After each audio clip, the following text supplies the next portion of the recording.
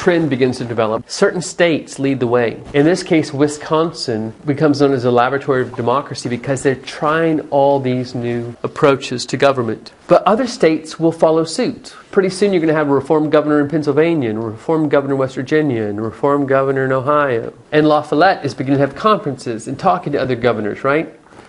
I don't know if y'all know that about the country you live in, but this is the process with California's been a strong state in the last 30 years who led to the left. In recent years, other states have been moving us to the right, and going away from regulation and away from a lot of public spending in the public sector, away from labor laws. That would be Texas is the main proponent there. And Tennessee has been moving in that direction too, and some other states. But we have these trends that emerge. I do want to give you one more idea here. The Wainwright Commission. This is in the state of New York. They've got a problem with the fact that they've got hundreds of thousands of people working in factories. And they're working long hours, low wages. They don't have much savings. But then periodically, the factories just close down, understandably, right? The factory says they're not going to make money enough, so they just close it down. That's fine. However, what about all the people thrown out of work? What happens then? What about somebody who gets injured on the job and can't work? What they come up with, they want to do an insurance program.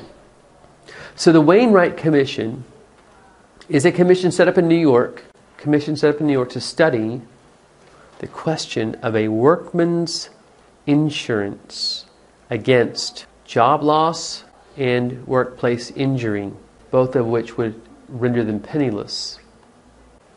So the commission, made up of these experts, they're going to tell the legislature what it would look like. They're going to study the problem. They go to England and then look at England's program, look at Germany's program, and they come back to the United States and say, okay, here's what we've come up with.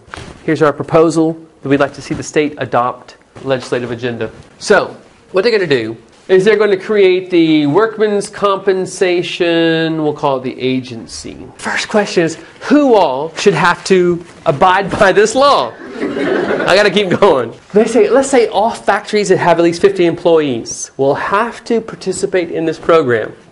And it's a forced program. It's a forced insurance program. Here's a factory that's got 50 employees. And what they decide is a percentage of their wages will be withheld. Anybody have a paycheck before? Anybody's got a paycheck? Raise your hand if you've gotten a paycheck. Have you seen something called withholdings? Yeah. What are your withholdings? There's Medicare, federal, and Social Security. Medicare, Social Security, and then federal taxes. Those are your withholdings. Do you get a choice on that? No. Okay. This is the beginning of that. They're going to say like 2% of your wages of all the workers in that factory are automatically withheld from them. You think the factory workers are very excited about that? They're like, darn, that's like $3. I was making $50 a week. Maybe it's going to be like $1.50. Let's say that all the wages of this 50-something employees turned out to be, I don't know, $375. Here's the thing I'd like you to know. The workers contribute to it, and then the owners have to match it. You don't get to see the owner's part, do you, when you get your paycheck? But the owners have to match it. So how much money is that together for that week? Looks to be about $750, which the company is now required to send to the Workmen's Compensation Agency, which is a state-run agency. Now, the state's going to have to pay people to oversee this money and to make this program work. But if we centralize it like that, we can hopefully have some efficiencies. All right, so time goes by, and all these factories in New York are sending a little bit of money to the agency. And then you're at work, you're standing there, and then your arm's stuck in the machine, and your arm gets ripped off, right? But luckily, you got this card you filled out. So you go to the Workmen's Compensation Bureau. You bring your arm in. You're like, "This is my arm. Hold this for a second. You can hold it. Pull out your card, and you're like, "Yep, I'm in the Workmen's Compensation Program." And then you can't sign because that was your good arm. That's true. I hadn't thought about that. Well, no, that's a good question. So, does the person wish they had their arm still? Probably, right? Because they're not going to get paid much money for this. They're going to be told, but you get $3.75 a week through this compensation program. It's not what they were used to making, but they can buy Vienna sausages and crackers for their family. They probably can't go to Coney Island anymore, right? They're not going to be happy. But it is a program that keeps them from being utterly destitute. Maybe it's enough money to pay. They may not be able to stay where they were living. They may have to go live in a lower income area. Is that all great? It's not. This program is not going to keep them in a really nice situation. But it's going to be enough that they and their kids meet some standard of living. The standard that they were on? No. But it keeps them from living in an alley. All right? And that's what America decides in this period. And I want you to know a name for this. It's called a welfare safety net. The welfare safety net. Western civilization has gone through a transformation. There are now millions of people living and working in factories, and they live close to each other. And there are huge economic problems for those individuals because of capitalism and just the way it's developed.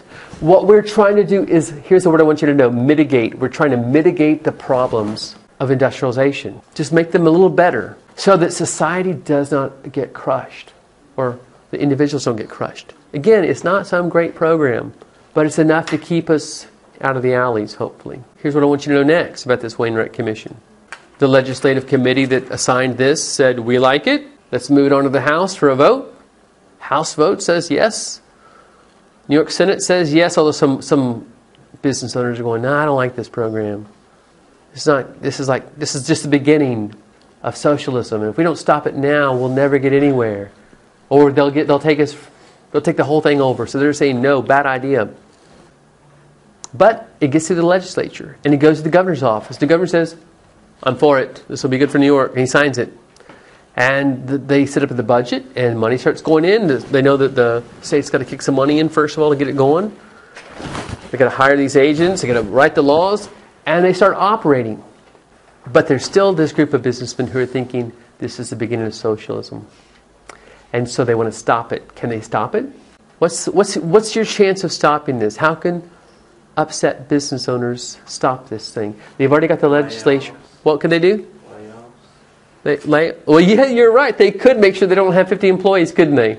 All right, kind of fine. We'll just have 49 employees now. Right? They could do that. What's another way you could try to do it? Strike? Not so easy. What you need is a subsequent legislature that overturns it. Write a new law overturning that law, right? You could do that approach. But what if the people kind of want it? Well, your last place is the court system. And this is what happened to the Wainwright Commission in this New York, the first effort of New York to get a workmen's compensation program. Businessmen sue in state court saying that the government lacks the power to do this according to the state constitution. The judges, who are they going to side with? Who's their class? They are capital class people. They're the ones who've been put in. Remember, the businessmen have been running the governors, and the governors have been putting the judges they want. So the New York Supreme Court strikes down the Wainwright Commission, says it's unconstitutional. Does that make the people of New York very happy? That one small group stops what they believe to be a proper role for government in the economy? Forced insurance program like this? Are they mad at the judges? They're thinking, how do we get rid of these judges? And how do we make sure we get judges in the future that are better? So this becomes a bit of what they're going to call democracy denied. Right? That's the phrase I want you to associate that with. That it appears that the institutions are in the control of a few who just think about their interest. All right. They do eventually get it, but they have to go. They've got to wait. Now, I got a couple of federal examples for you. This is our federal progressives. We get two progressive presidents. They're really famous presidents. There's Teddy Roosevelt and Woodrow Wilson. Progressive in that they are willing to have a new role for the government in the economy. And this is Theodore Roosevelt. We've talked about him before with imperialism. He ran as vice president in 1900 with McKinley. McKinley gets assassinated in the summer of 1901, and Roosevelt takes over. In 1902, he gets faced with his first national crises. There's a strike going on. On your ID list, I call it the Antracite coal strike. It wouldn't be such a big deal except for the coal companies have formed into a trust. A large percentage of the coal production in America is under this one company, which operates in New York and Pennsylvania, West Virginia, Ohio, Kentucky, Virginia, Tennessee, North Carolina probably too. So this big company that owns all these mines that have consolidated. Anybody want to work in a mine?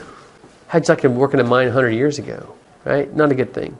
So they have cave-ins, they've got bad conditions, they risk their lives in there, and they get paid a little bit of money. And the owners don't really care about them, do they? I mean, when it comes down to it. So the miners want a contract with the company. And they want this contract to lay out how much they'll get paid for the next 5 years and what they'll do about worker conditions. The mine company says, no, thank you. We're not going to work with you guys as a contract with the union. And so the miners strike. And the owners say, fine, we'll just find replacement workers. Which would be kind of hard to do, but they think they can do it. Well, the owners have a problem. The miners have some leverage on them in stopping replacement workers. What would you do if you're a miner in a remote part of West Virginia and you knew they were going to bring in replacement workers? What could you do to stop the replacement workers from coming in? How could you literally stop them from arriving at the mine? In a way that would keep you from being arrested, maybe. You could drop trees over these little roads going up there, right? You could block the railroad. You could block the outflow of coal, too. And that's what ends up happening. Miners start actively intervening in this strike. So this is a large labor dispute, and the laborers have getting not the upper hand, but they're really able to put some pressure on the companies. Now, the owners ask Teddy Roosevelt to send in federal troops to protect the approaches to the mines and to arrest the union workers who are dropping trees and disrupting things. Teddy Roosevelt probably could have done that, but he understands that things are changing and that America needs to change, and so he does something dramatic. He won't side with the company owners directly. Here's a cartoon which kind of suggests his position. This says strike district. Here's the strikers. They won't talk to the owners. And this is an image here. Y'all know who this is? I think you've heard of him. He's an iconic figure. Uncle Sam. Now, we use Uncle Sam when we have a crisis. When's the time we most traditionally use Uncle Sam? Election. And wars, right? Uncle Sam wants you to come out. So it's a patriotic issue. It's when society needs to make a demand on an individual. Does Uncle Sam look happy here? He's got his hat off. His posture is, this says the freezing public. He's mad at both of them, kind of. He wants them to get their act together because they're not going to get coal in the cities, and the price of coal is going to skyrocket, and there's going to be people freezing to death. And there'll be businesses impacted by it. So here's what I want you to know at the end of it here. He threatens to intervene, but he says, I'm not going to pick sides. I'm just going to nationalize the mines. I'm going to run these mines and sell the product, and I suppose, is that going to make the mine owners happy? No. So he says, here's what I want y'all to do. I want the labor union to send representatives to Washington, and I want the mine owners to send representatives to Washington, and I'm going to set up an arbitration. We're going to sit you guys down in a couple rooms, and we're going to go over the issues which separate you, and we need to come up with a solution. What I want you to know, this is a dramatic shift in the history of the United States, because we have a president for the first time who is trying to force an accommodation between labor and capital, and not simply siding with the capital class. That's dramatic. And he has a positive outcome. The union gets its contract. He tells them if he thinks they're getting a little bit too strong here on their... He also tells the owners that really? Are you not willing to do these basic things? But of course, the owners didn't want to deal with unions at all because they were afraid that would ultimately force them to treat these people better. And that might intervene in their profits. All right.